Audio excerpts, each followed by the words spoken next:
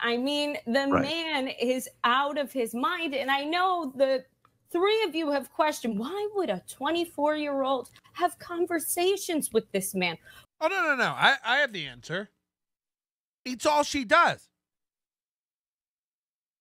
She loves relationships with older men who can do things or give her things.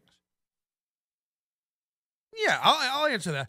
I know what you're thinking. Why would I talk to an older man like this? Oh, it's all you do, Kate. It's all you do. You talk to Chad for hours and hours and hours. He's an older man. Alex Stein, all these other fucking losers.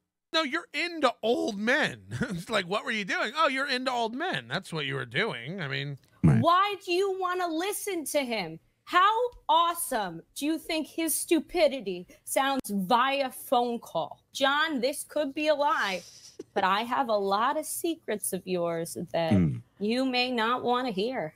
See what I mean? So she recorded him saying all this stuff, and now she's like threatening him. And it's like she's too dumb to understand she's tiptoeing on the edge of blackmail, which is a crime. Just to zoom out on how this all started. Kate Meaney tried to strike 5 videos on my channel because I was saying things about her she had said about herself, but didn't want repeated.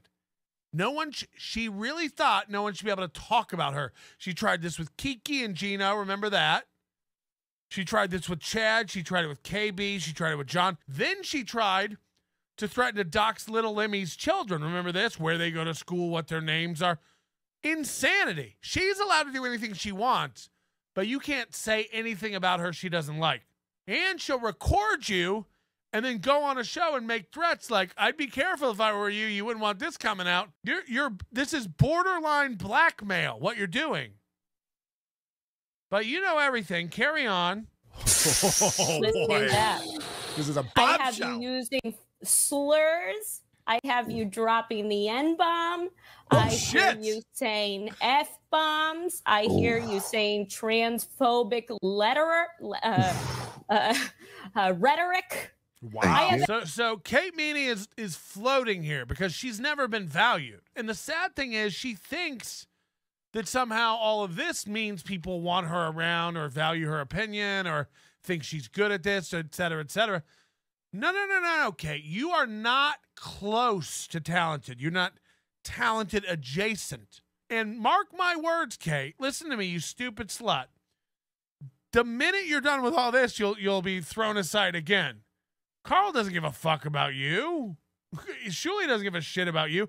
The minute you're done with this, you'll be Subway gum again, okay? So you better hope mommy doesn't die anytime soon and that the money you've been leaking away from your family's fortune for years and years and years doesn't ever dry up. Because, again, you can't sustain there. You don't have it. You're not hot enough. You don't know enough. You're not attractive enough. You're not street smart enough. You're too dumb to make it in New York on your own. The minute, I'm not kidding you, you stupid bitch. Think about what I'm saying. The minute your mommy is dead, you're out of there. You're out of there. You've got no friends, no family, no structure. We all know that you melt down 2 or 3 times a week and have to run home to mommy to drink wine and cry and dip into her medicine cabinet. Hello? We all know that. We all know that. We've heard the stories. Chad's told story after story after story about you running home and crying about Melton. John has now admitted that you won't ever stop crying about Melton.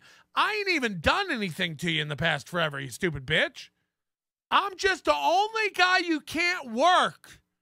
It's the same with Steel Toe and the rest of them. I'm the only guy you can't manipulate and work. Shuli and Carl may sit around clapping like fucking seals and try to make you feel like you have talent or worth. You don't. You don't. You won't see it from me over here.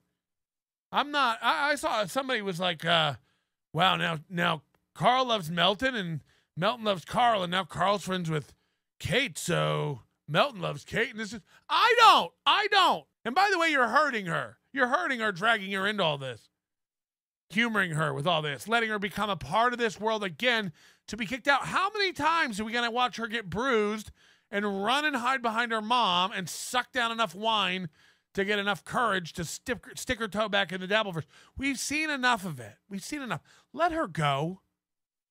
Let her go. I mean, look, she doesn't deserve any of this. She's not good. She's not interesting. She's not poignant. She's not thoughtful. She's not intelligent. She's not logical. She doesn't have any sort of angle on anything that's compelling. Let's stop acting it. What does she have? She has recordings of John you want to hear. That's it. That's it. Be honest with her. At least be honest with her.